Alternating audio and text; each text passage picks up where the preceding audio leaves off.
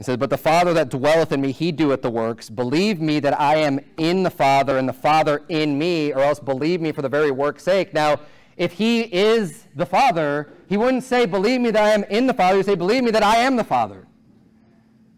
And he never says that, ever.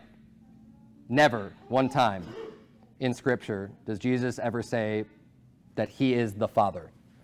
The only thing that we have that would even be close to that is Isaiah 9:6.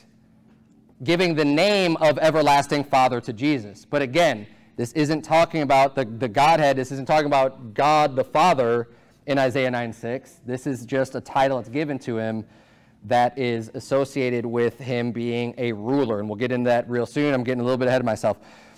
Turn to Romans chapter 4. Romans chapter 4. So, understanding this, John 14, we could go to a multitude of other verses showing the distinction between God the Father, Son, and Holy Ghost. Him saying, I'm in the Father, but he's not the Father, is very important.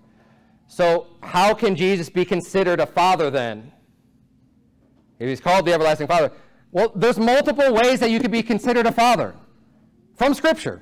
And I'm going to show that to you and clearly see. So you're going to have many ways to interpret this, but I'm going to give you finally what I believe, because even though there may be many ways you can see this, I think there's one way that's right. That what it really means, just what does it mean? Romans 4, verse 11, the Bible says, here we're going to look at Abraham. Because Abraham is considered a father to all believers. To everyone of faith, he's considered a father. Now, is he your father? No, but he's called a father. He's called a father of faith. Look at Romans 4, verse 11. The Bible says, and he received the sign of circumcision, a seal of the righteousness of the faith which he had, yet being uncircumcised. This is referring to Abraham. He received the sign of circumcision, that he might be the father of all them that believe.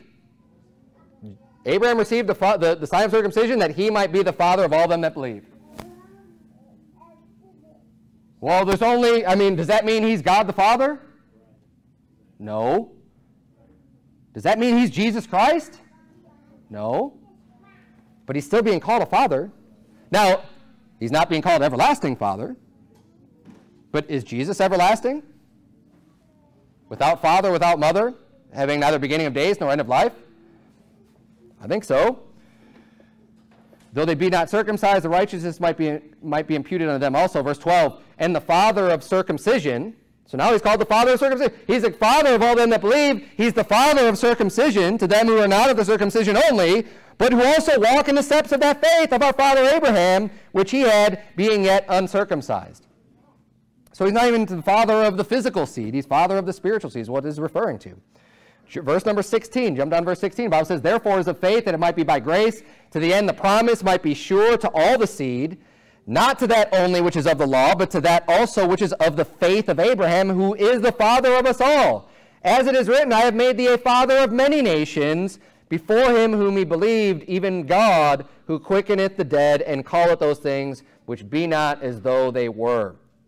Galatians chapter 3, verse number 6, the Bible reads, even as Abraham believed God, and it was accounted to him for righteousness, know ye therefore that they which are of faith, the same are the children of Abraham.